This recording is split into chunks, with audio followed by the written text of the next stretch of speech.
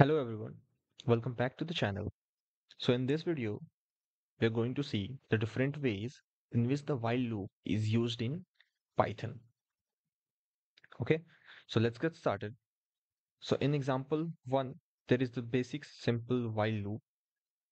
So first of all, we have taken a variable count and we have initialized 0 to it. Then now while we have used the while is a keyword in Python which specifies that we are using the while loop. Then after writing while, we have to give the condition. Now, in this code, we are going to print the integer value till 5. So we have given the condition 5 less than count less than 5. So what is happening? And then we are printing the count and we are doing the incrementation by 1. Each time the while loop executes, it will get implemented by 1 and it will check for this condition. So at initial value it is 0, so 0 is less than 5, so 0 will get printed. Then this line of code will increment the 0 by 1, so now this count will become 1. Then it will check for 1, so 1 is also less than 5, so it will print 1 also. Then it will again incremented by 1, now it's become 2. Then 2 is also less than 5, so 2 will also get printed, 3 will also get printed, 4 will also get printed. But when it will come to 5, so 5 is not smaller than 5, 5 is equal to 5, then it will get stopped. So whenever the condition becomes false, the body will stop working. The body will work only till the condition is true.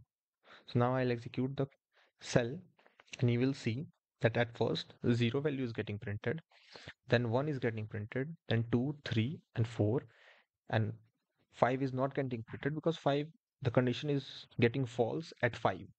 If I'll do it here equal sign means less than equal 5, so now 5 will also get printed because now the condition gets true after 5.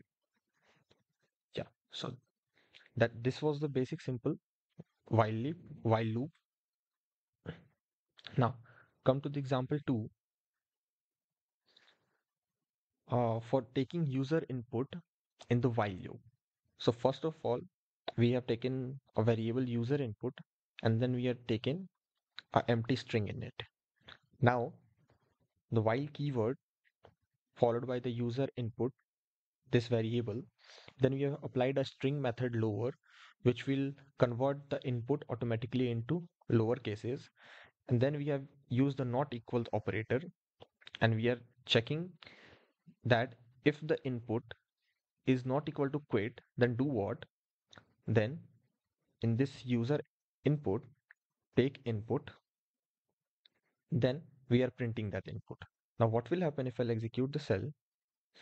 I'm writing anything, it will, because it is inside the while loop, it will ask for again and again until if you write Python also, then also it not work. What here is written that type quit to exit. Only it will exit from the loop when you will type quit and you will press enter, then it will exit from the loop. So this was how you can take user input for correct input. Okay. Now moving on to example 3, uh, we are going to check how we are going to use the break statement inside the while loop. Okay. So first of all, we are getting inside an infinite loop. So for that we have used the while and then true. Now what it will do, it will take us into infinite loop until the condition not get false or the break statement is not come to use. Okay. So what we are doing here inside the while loop, we are taking a user input in which we are asking for a number, that enter number, and then type exit to end. Okay. Then we have given a condition here that if this user underscore input variable, then we have applied the lower method equals to exit. Then do what? Then break. Means only if it will be exit equals to exit, our user input, if it will be equal to exit, then only it will be breaked, else it will again ask for the number again and again. Okay. And then we are taking a variable num In that, we are converting this user input into integer using the integer function, and then we are printing the number, and we are doing using the exponential operator, we are doing the square of that number. Okay. Now, when I'll execute the code, what will happen? Let's see. So it is asking for enter a number. I'll give 3. Then it is, as you can see, the exponential operator doing its job. First is printing the num, as you can see here, num, and then the square of it, 9. So you can give any number, it will do the square of it. If you give any number, it will do the square of it. Only it will get out of the loop when you will write exit. So we have to write exit, press enter, and now this we are because this condition becomes true when we write exit. So this break statement comes to use, and it's break the while loop, and we are now out of the while loop. Okay. So this was the use of break statement inside the while loop. Now here in the example 4, we will see the use of else condition with the while loop. So first of all, we have initialized the value of num to 0, and then we are checking for the condition that while num less than 5. So what we are doing, we are simply printing the num, and then we are incrementing num plus equals 1 so that each value should get printed. Now after that, we have used the else. Now in the conditional statements, else are used only with the if. If block is correct, then if is get used, else the else part is else block is get used. Now here what will happen, and in the else we have printed load complete. Now when I'll execute the code, you will see that first the while loop is getting executed, all the numbers till 4 getting printed, and then after that the else is also getting executed. Means when we are using else with the while loop, what happens? First it does the job of the while loop, and then after that, when the while loop job has been completed, this condition becomes false. Then coming out of the while loop, the else part is performed. Okay. So this is the use of else with the while loop.